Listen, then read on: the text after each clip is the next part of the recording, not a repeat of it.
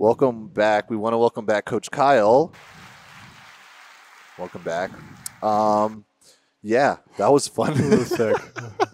That was amazing. All right, so part one was just to learn about you. Part two is going to actually test to see if you know what you're talking about or not. We'll see. So we'll see if you actually do know what you're talking about. I personally don't. So I'm going to let you pretty much say the answers, and then I'm just going to repeat them so that way I can use it for my own content. Deal. Just kidding. Copyright. Copyright.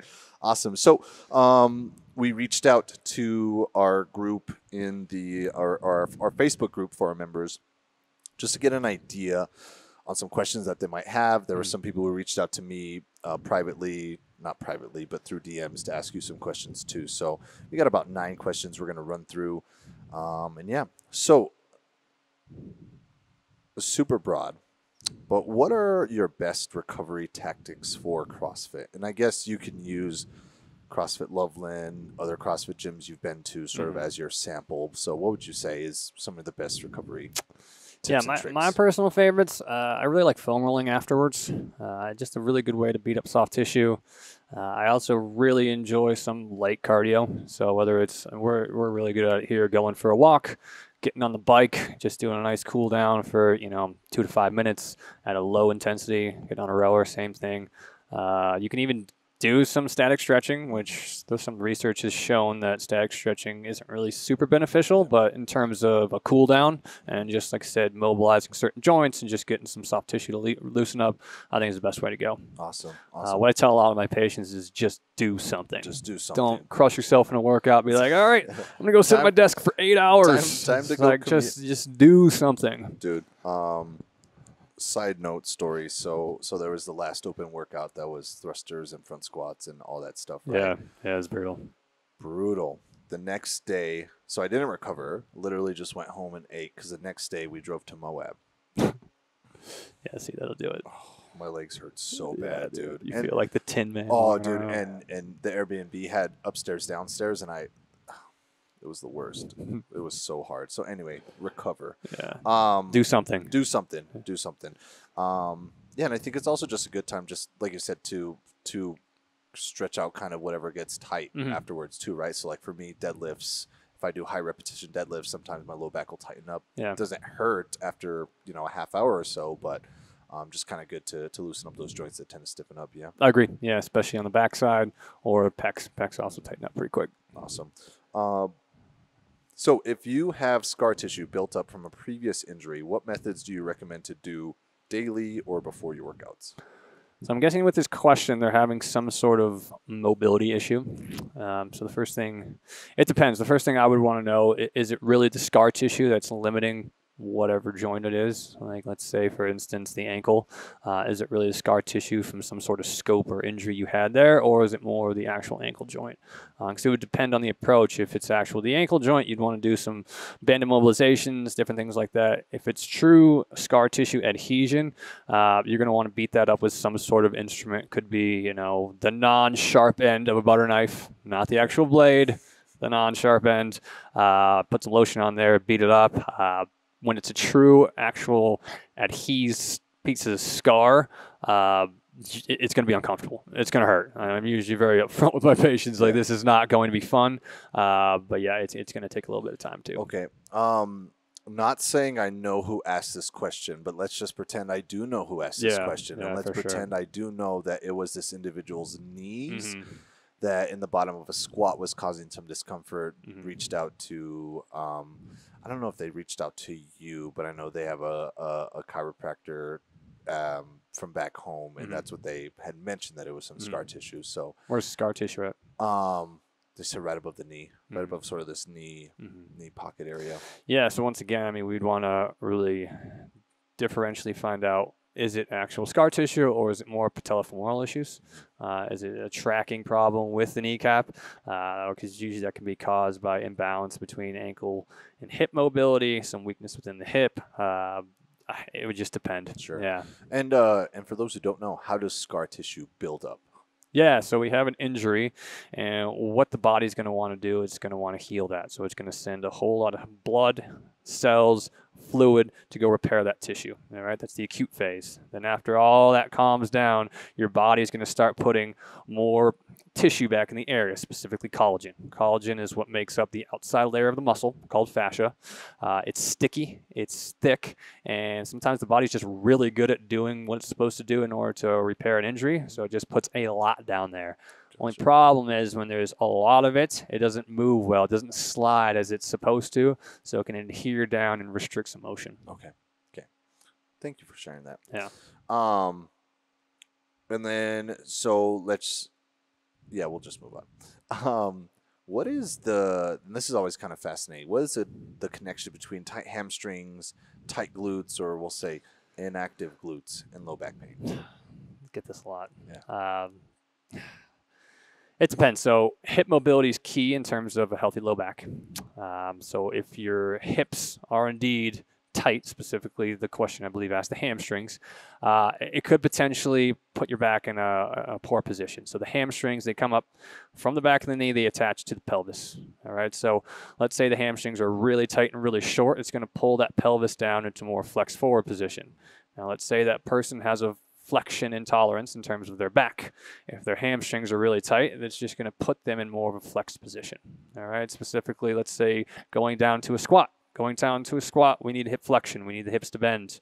All right. What this hamstrings do, they extend. They do the exact opposite. So you don't have mobility there.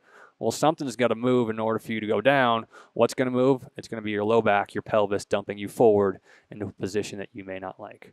Like I said, it's never usually the hamstrings that is the problem. People with low back pain may have issues with their hamstrings, but it's usually something else. And with low back pain, it could be a multitude of different things. But like I said, just global hip mobility is huge for low back health. So yeah, you want your hamstrings to be mobile, ideally, 70, 80 degrees of motion in terms of your straight leg raise.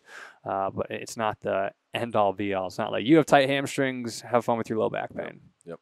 Well, there's so much that connects to the low back too, dude. It is. I mean, it's what I call the abdominal pillar. So it's the stable base from which our arms and legs move from.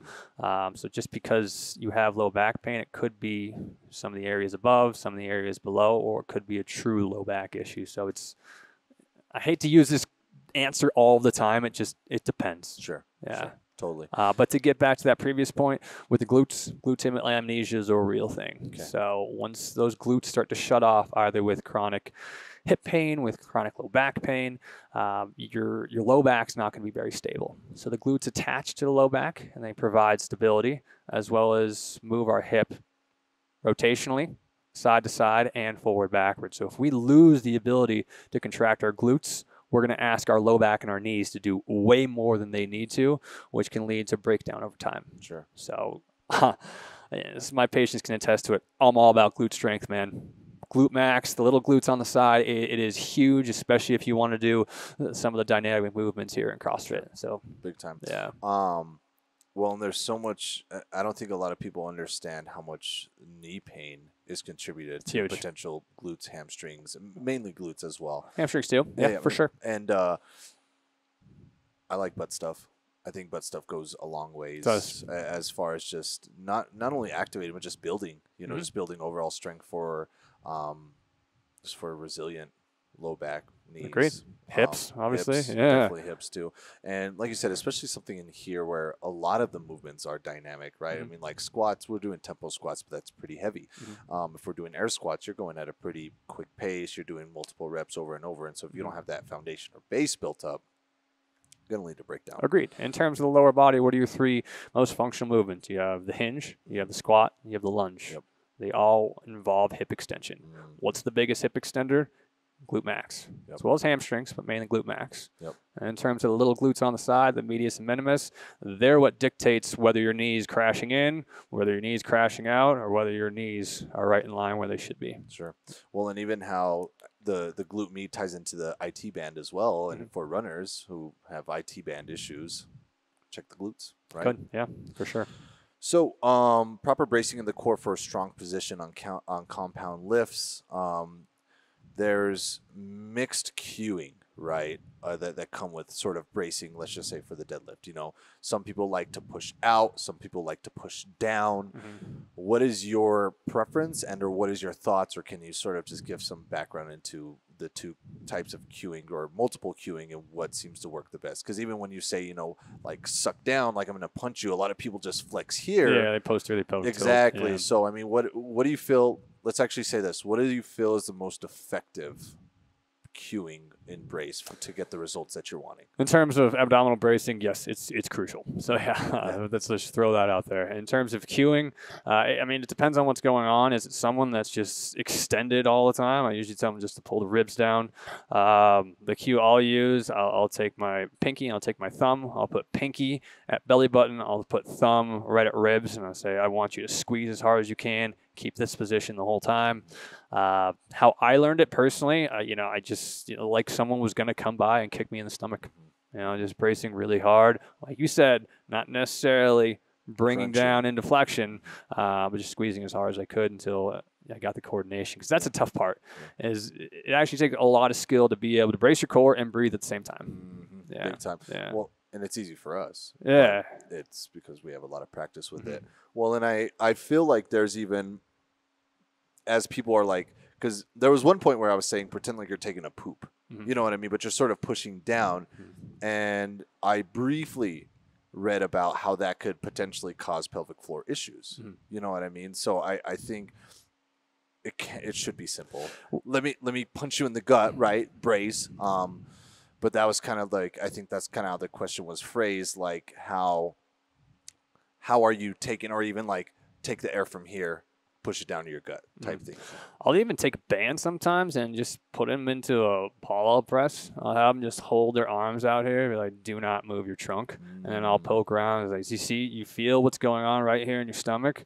That's what should happen when you ascend and descend from a squat. Nice. Just different things like that. Because if verbal cueing is not working, you can always try tactile cueing or just proving it to them with like a different movement. Sure. So cool. So I'm going to throw in my own question. What do you think about belts overall? Weightlifting belts. I know. I mean, you know, so the purpose of the belt is really, it's just a tactile cue to brace everything around your core. But what it's not meant to do, it's not meant to provide all of the stability around your abdominal pillar while you move.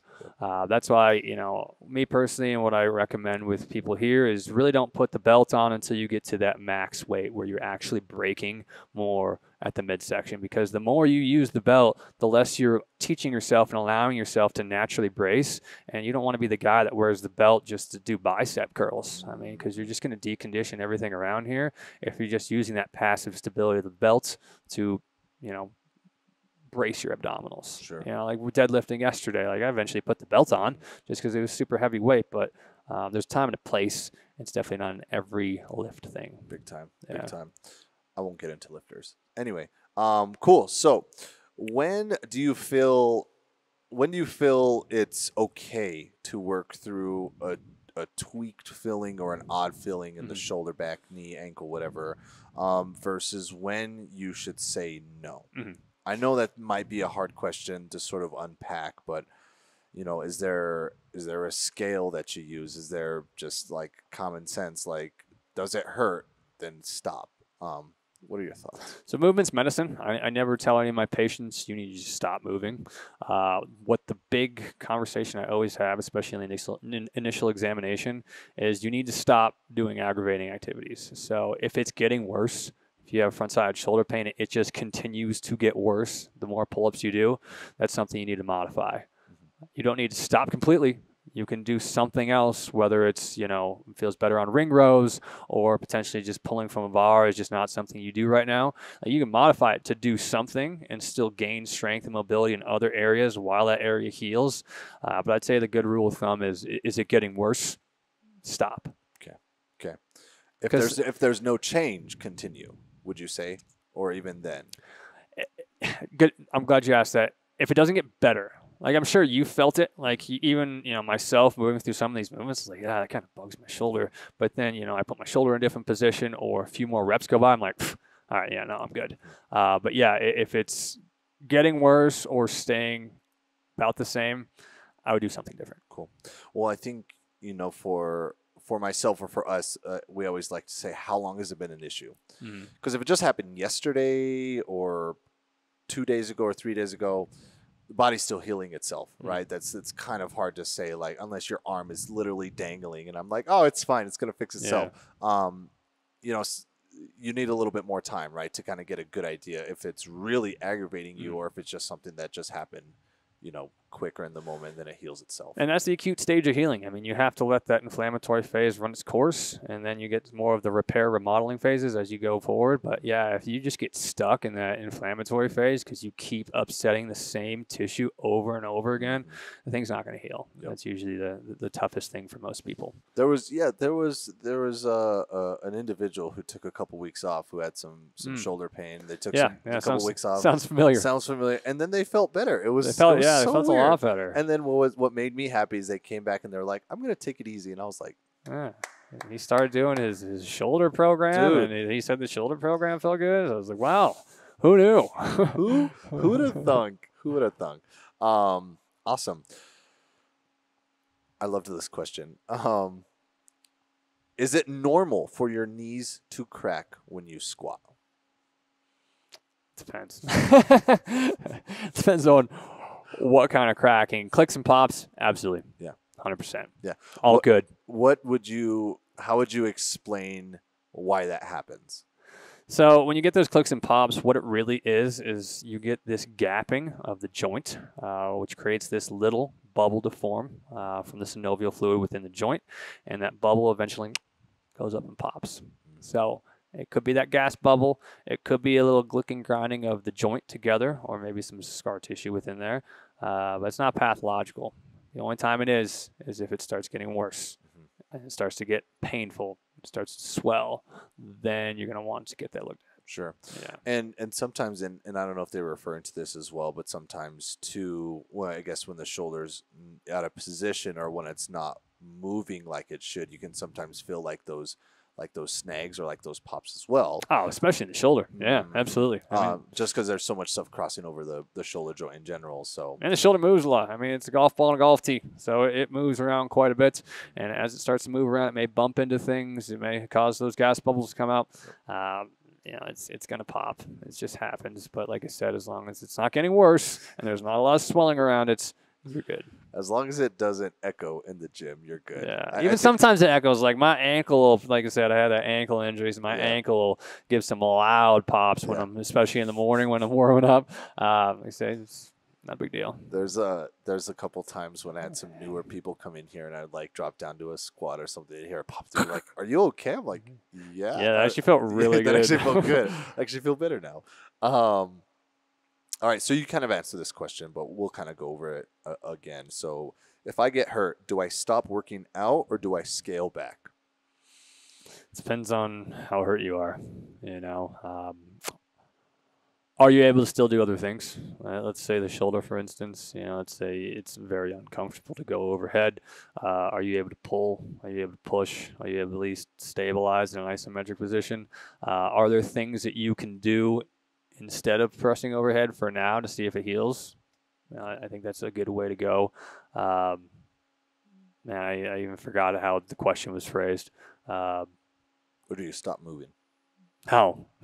Movement's medicine, dude. Yeah, absolutely not. Sometimes, like I said, you have to let that inflammatory phase run its course, but you should still be moving in the meantime. If it's an upper body injury, work the crap out of your lower body. Yep. Lower body injury, work the upper. Well, we had a member who broke her foot during the Open about 2 or 3 years ago. She got so good at single leg squatting. Yeah. So good.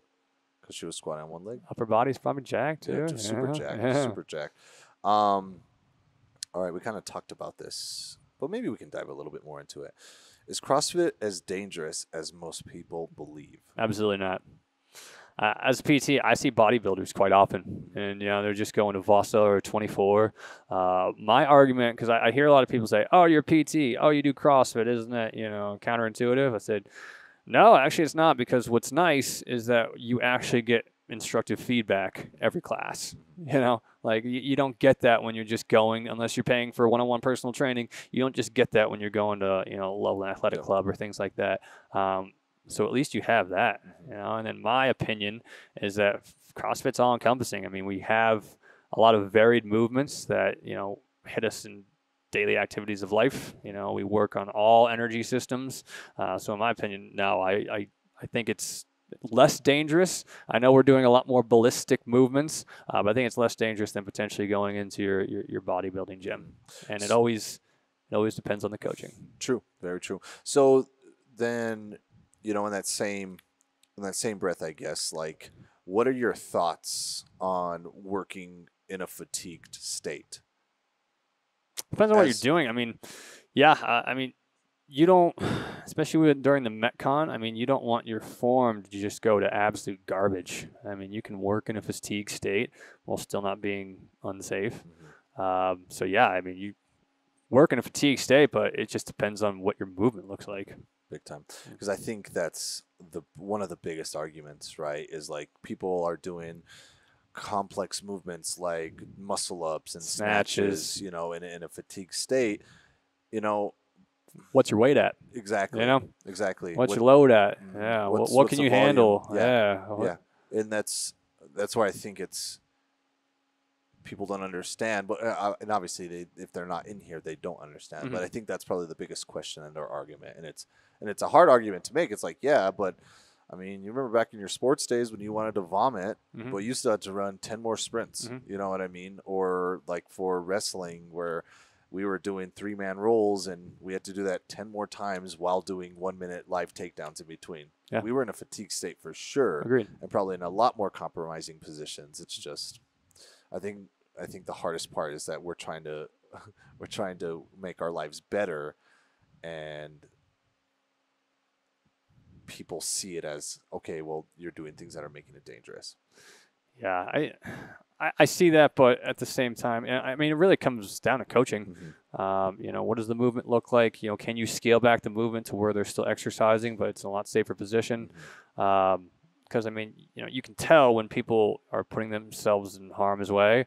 But if you don't correct that, like, you know, that's on the coach, you know? I mean, the person thinks they're doing it correctly. The person thinks that they're doing what they're supposed to be doing, but if it's too much load, too much volume, if the movement's not right, it needs to be scaled in a different manner that makes it safe. Big time. I agree. What is one exercise that you feel is overrated? And I don't know if they were referring to a prehab. Let's do this. Let's just pretend. Hit me with it. Let's just pretend we know what they're talking about. Let's say, what is one prehab exercise that you feel is overrated? Dude, I hate the Jefferson curl. Okay. Yes. So if you guys don't know what the Jefferson curl is, Manny, why don't you go ahead and give us an example?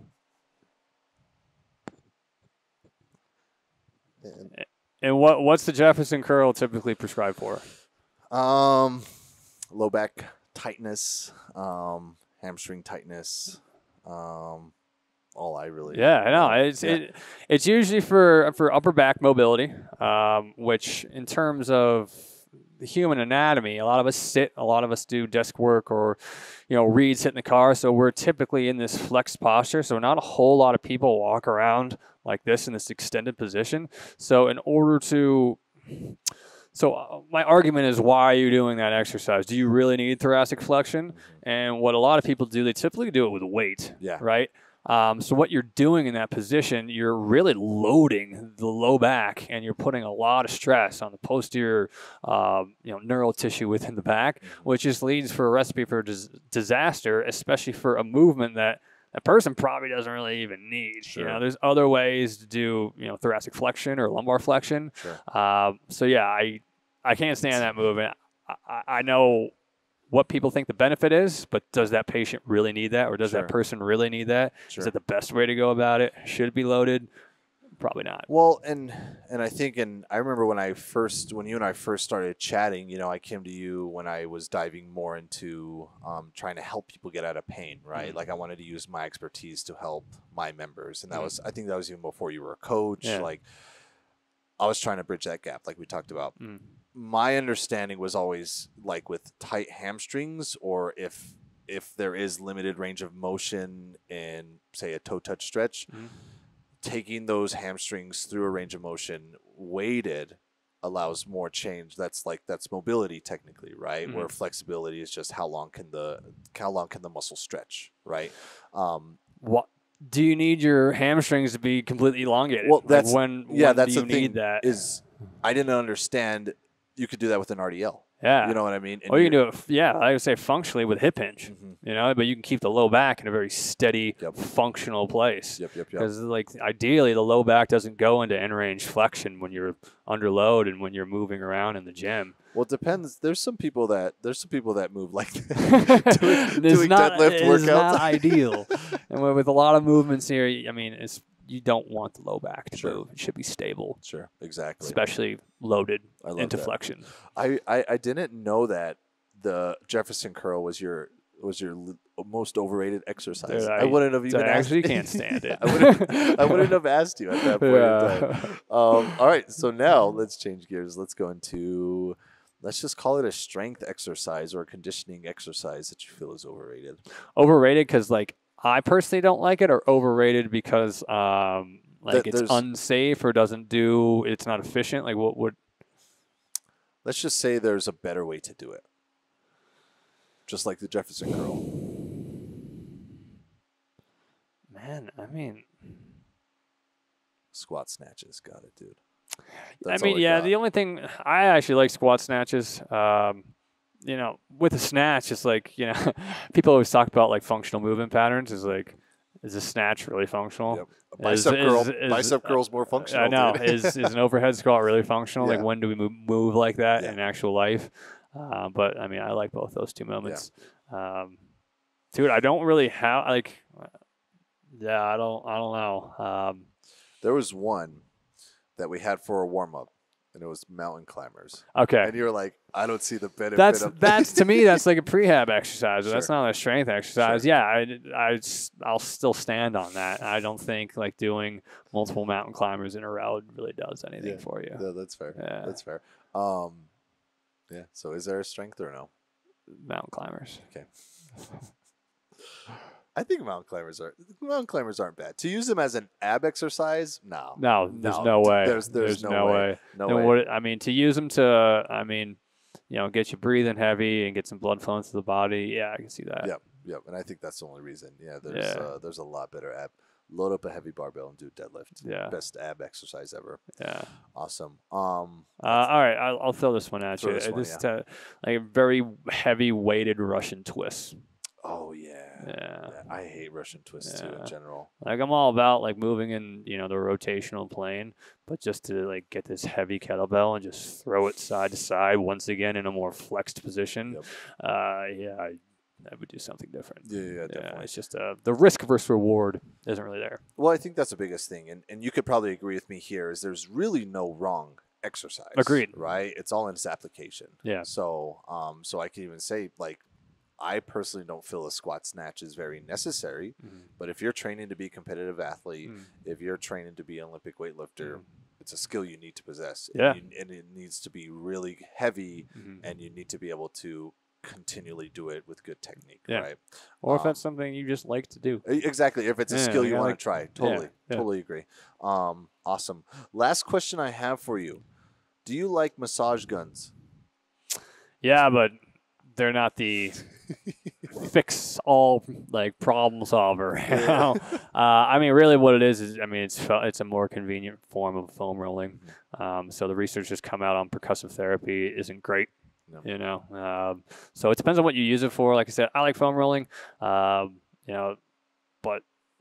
percussive therapy, it's really just the same thing. It's just some people think like that, like if they have knee pain, just hammering wherever their knee pain is. Or it's bogging out. Yeah, right? That's gonna fix it. It's like, oh my god, this actually really hurts. It's like, yeah, it's not doing anything either. So I like it. I'd say the one place I think it's the best is the glutes, like lateral glutes. Just get in there. Those suckers can be tight at times. So, I like it for what it's worth, but it's not going to fix all your problems. Awesome. And I actually got one more question that's just stemmed from when we were talking. What are some of your favorite techniques to use in your practice? And what do you like about them? And it doesn't have to be long. You could just kind of techniques for like manual therapy. Manual therapy. I know you have the needles. Yeah, so I do a lot of dry needling, spinal manipulation, instrument-assisted soft tissue mobilization, which is a fancy word of saying just beating up soft tissue with different instruments. What else? I do dry cupping with movements. Those are probably the big 4 that I do. I'll also do some banded or belted joint mobilizations. It just depends on what's going on. Sure. And then, strength and conditioning and corrective exercises. Absolutely. I love it. Do you have anything else you want to add? What do you have against lifters? When you can only squat with your lifters, when you deadlift with your lifters, don't do that. When you literally use you're like, oh, we're squatting. Let me put my lifters on. Air squats today? Air squats today. I mean, because I'm not going to lie. For open workouts, it's performance, right? I'm not trying to move the best. I'm like, how can I get myself the furthest in this workout? So 2 years ago, whenever we did, it was the clean and jerks and pistols and box step ups or jumps workout. I put my lifters on because I hadn't been working out.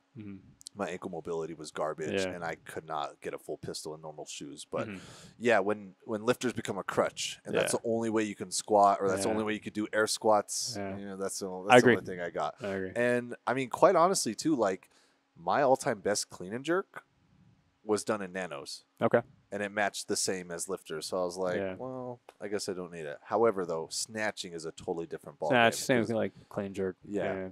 Like cleans, I feel my front squat's pretty healthy, but my overhead squat's garbage. So any help I can get. So I'm just saying, if that's your crutch. Agreed. It's like the Theragun. Yeah. Like the Theragun, yeah. So or the belt, As of now, if you have a Theragun, lifters, and a weight belt and use that every day, and you think that's going to solve your problems, come talk to me. Come talk to Kyle. Awesome. Cool. Well, thanks for doing this, dude. Appreciate this. Yeah, thank you. Super helpful, super insightful. And I just love how you're trying to help our members out too, man. I love being part of the team, so thank you. That's awesome. Cool. Yeah. Until next time, peace. Nice.